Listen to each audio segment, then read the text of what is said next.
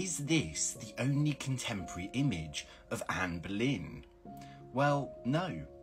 This medal of Anne, struck in 1534, is often stated as being the only image of her created in her lifetime which survives. A sketch of this medal was made in 1885 before it was damaged, and it provides us with a much better understanding of what Anne's features look like. However, there is another image of Anne that is earlier than the medal. This is Anne's coronation banquet seating plan, and it features an admittedly crude image of Anne, enthroned and wearing her full regalia. Moreover, two sketches by Hans Holbein the Younger also survive, this one having been labelled as Anne by Sir John Cheek, whose patron was Anne. He almost certainly wouldn't have misidentified the Queen, who had financially supported his education.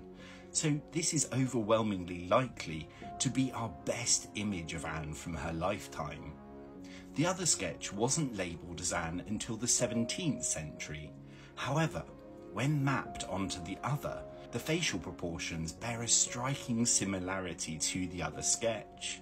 There has also been a surprising lack of scientific analysis completed on the panel portraits labelled as Anne. This painting has been analysed and dates to nearly 50 years after Anne's death, being created in 1584. Similarly, this panel dates to the Elizabethan era too. However, there are many other 16th century paintings labelled as Anne Boleyn which have never had any kind of analysis completed on them.